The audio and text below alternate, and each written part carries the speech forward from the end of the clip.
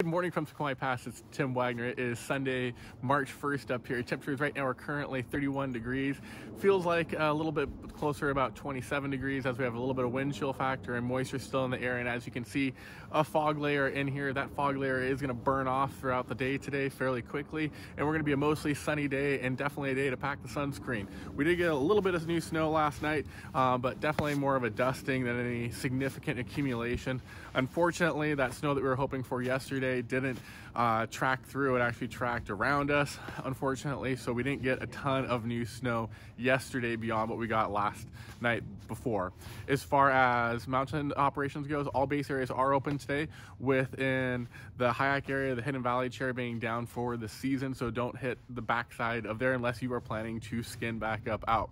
As far as on snow conditions go, the new snow that we did get stuck to the little bit of ice forming layer that we got yesterday, so it actually is going to be fairly grippy and good snow throughout the mountain today, both on piste and off piste, and we are in moderate avalanche conditions both in tree line and above tree line.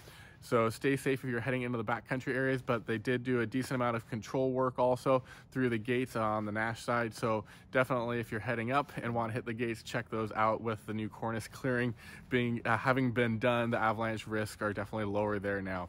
As far as roads go, you will see a little bit of snow on the roads, and as far as conditions go throughout the day, it is going to be warming up, so plan those sun-baked areas are going to become quite soft and sticky, so plan for that accordingly where you are skiing today.